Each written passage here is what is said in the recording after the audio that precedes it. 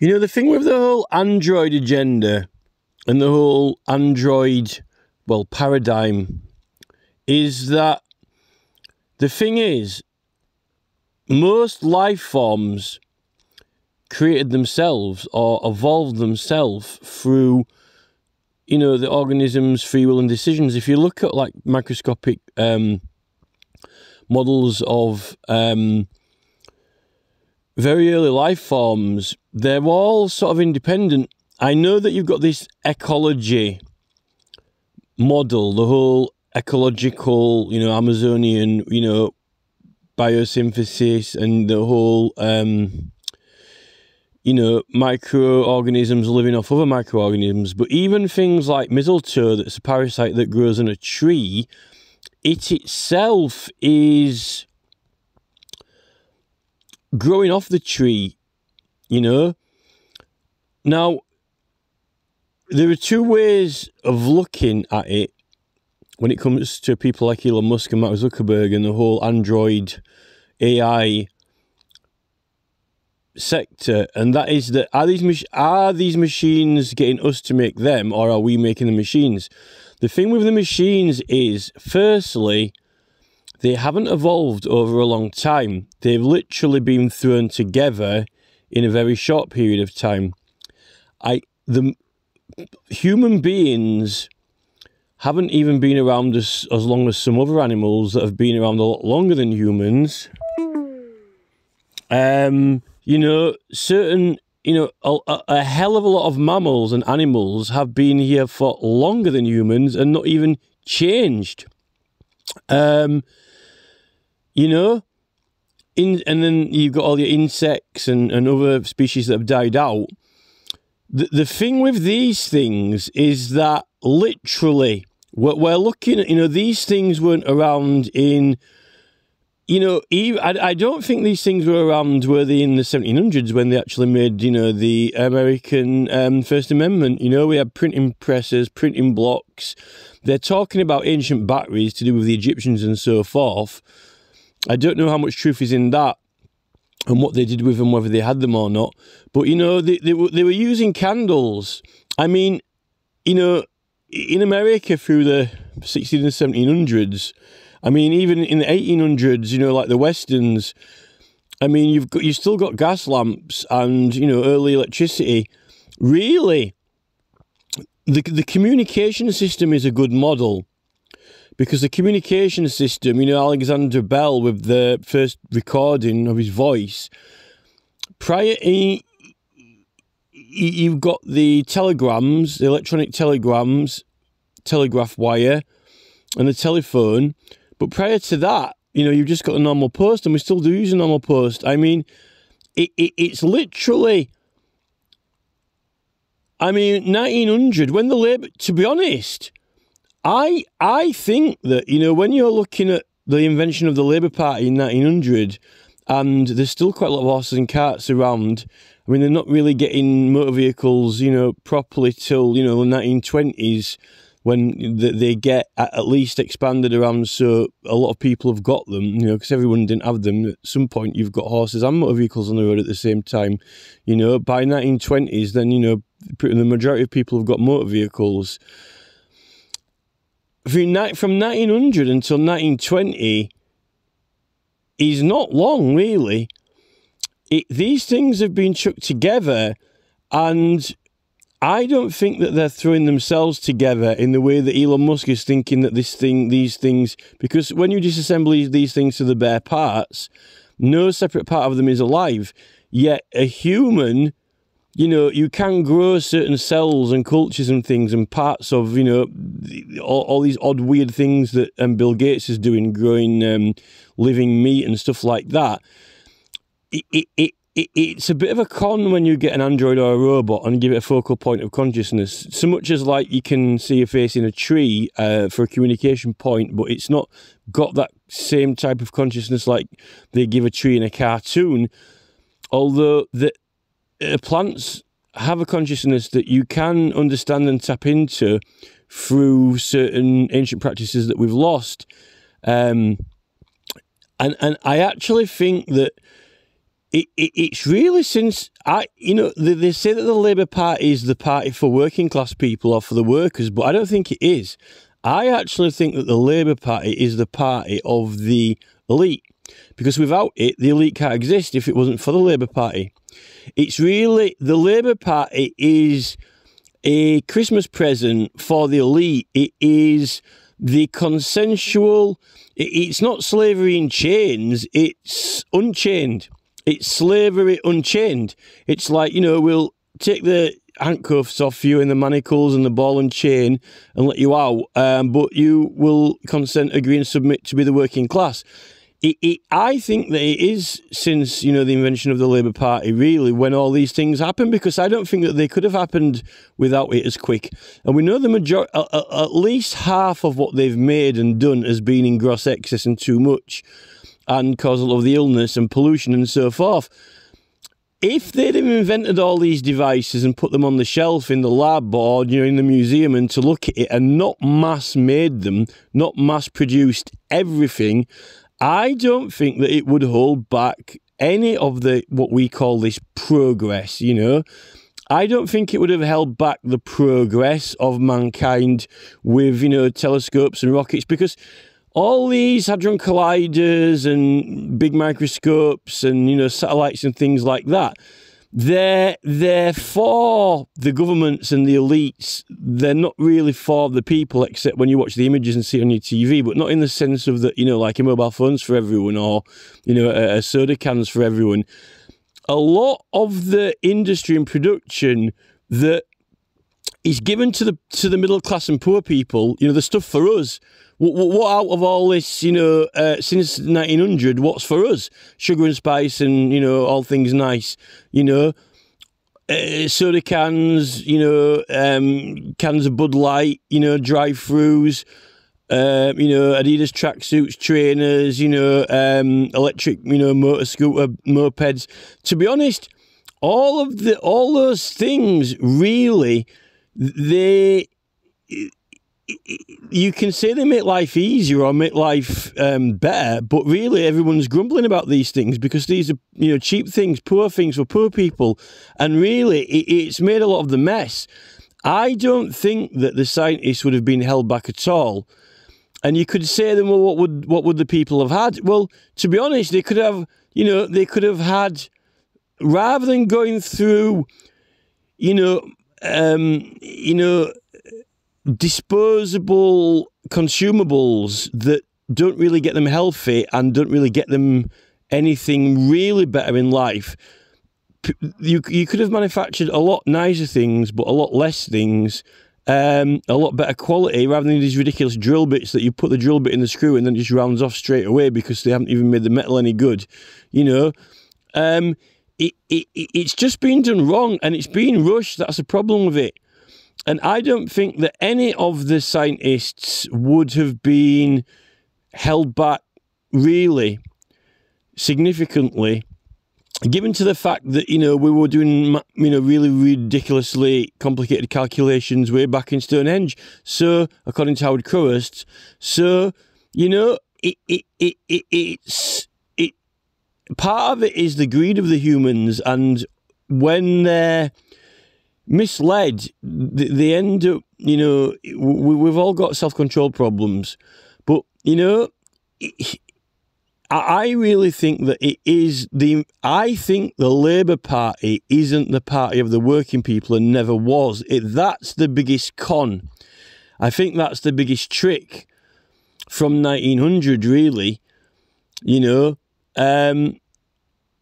all through the 1800s, if you watch, I know Westerns aren't real, they're kind of make-believe, but, you've got ropes, you've got, people are making condiments and, sweet things and cakes, but there's still there's a lot of nice furniture in those times, even things for rich people, even the very, very wealthy people, the houses, the shop windows, even the buildings, the Georgian and Victorian buildings, there was some kind of like a hand touch, something human even if it wasn't perfect, there is this kind of care for the style, and now all this minimalist, cheap, minimalist. Ever since they got all the machines and went cheap, minimalist, what's happened is that is when it's accelerated into these very few controlling people getting absolute insane amounts of money, and everyone having this kind of like, Adidas tracksuit style kind of world with McDonald's drive-thrus, which is all kind of, it's all minimalist, corporate art oriented. And I'm not saying that, I'm not saying the world was any better when you've got horses walking up and down the streets, pooping everywhere, and, cobbled roads and, smells and stuff like that. But there definitely wasn't an excess. You could say that people were, if poor people were starving, at least, they were underfed and not overfed. Now when it's overfed, it's a big mess. And, you can say that, there's still people starving in certain areas, but we know that, they've only made excess money because people have, they give all the money to charities and the lottery, when a lot of that money, people could be just giving it direct to people in their own communities and neighbourhoods, and it doesn't have to necessarily need to go through all these other charities who think it's more, they can, find better things to do with the money, or they should be managing where the money goes, rather than being charitable to your neighbour, or charitable to people in the community, or charitable to people in the street if you've got a surplus of money in the local neighbourhood. So I blame the Labour Party. I think that the Labour Party in England was the worst thing that has been ever invented. I think that the Labour Party is the worst thing that could have happened to the human race ever. And it really marks, in my opinion, the start of everything going wrong, which is 1900. That is... I mean, I know that we've had, even before then we had civil wars and so forth. And there's always been different problems, but I don't think that they accelerated and caused that much of a ridiculous mess since then, And some of it was naivety. The Labour Party is not for the working people, it's for the rich people. The Labour Party is there so they unite as a workforce and obey and do the work. That is its purpose and goal, and it doesn't prioritise the people of the country. It prioritises the people of the country, making things for, the elite, and even the things they make for themselves. I mean, they're the people who are making everything, and then they're complaining that their stuff's crap or no good, or it's just, tacky or whatever it is. And now, they're up in the stand, no, we're making better stuff now. But all the stuff they're making is so you can be controlled. We're making his own, monitoring devices, motion detectors, slave. We're building his own prisons, and that is some of the themes like the BBC put, at least in the new Doctor Who. I don't know we don't really know whose side the BBC are on anymore, or what side at all, but... that has been a strong theme through that's now coming through YouTube, and independent channels and independent people have started to wake up and realise but this is what happens when these people when you get a few people just, getting everything going their way without other people challenging it, or without it being checked, or without any opposition or any real opposition, and then they kind of cheat you out of your true opposition powers. This is what happens, I think, And to be honest, I think that the working class have done too much work. They get this kind of like, working class hero, and,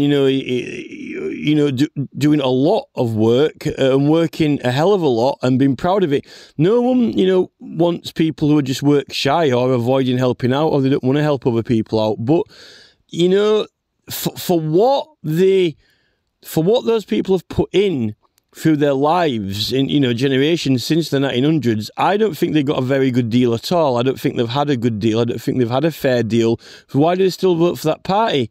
Now it's promising these powerhouses, but that, there's all these weird occurrences happening after the, you know, pandemic and doctors, you know, still arguing over, you know, whether that was a good thing or not. What all the investigations from Rand Paul and so forth. Something with this whole World Economic Forum is very, very, very sinister, particularly when you throw into it all this genetic engineering and then all the androids and robots. And the fact that we're not having a vote or saying it, and they're making the phone so you consent, submit, accept, almost like Trojaning it. You know, they get you to have the phone, but then once they've got the phone and you need the phone and you can't do without it, then it's, oh, I'm just updating this or that. Well, you have to consent, accept, and then that is a Trojan. That's how a Trojan works, and that's entrapment. You know, it's almost like, you know, getting monkeys eating nuts and get a string tied on it, you know, in order to, you know, it's almost like a fish swallowing a bait. Once a fish swallows a bait, then you can reel it in, and that's what they're doing with the mobile phones. Once you accept the mobile phone and get used to it, so it's in your pocket and you don't want to let go of it, then they can update it and do what they want to it, and you will agree to it, or you won't have it. They'll take it off you, and then you lose all your photos, your pictures, and the things like that. So it's very diabolical. You know, and I really don't know what Starmer. A lot of people have been saying that, you know, Labour they don't have or they don't give a proper mission or statement anymore. It's all, you know, powerhouses, what does that mean? Well, it means that houses that have motion detectors, video cameras inside, government can, like, you know, like just say, oh, what's Mr. Johnson up to at the moment? Look for, you know, that's the government's power. It's not your power. It's not a powerhouse for you. It's a power for the government over you, you know. And if you had, you know, if you were socially capable and doing well, why would you need security gates? Why would people want to break into your house? Why would people not like you? You know, it's all like this Maya Tusi thing on the news is having to go around with a bulletproof vest now, which is quite funny. Although, like, you know, it's just ironic. I've never, in my whole life, you know, I mean, I was getting to a point where I was, you know, okay, I was quite happy in life socially and so forth.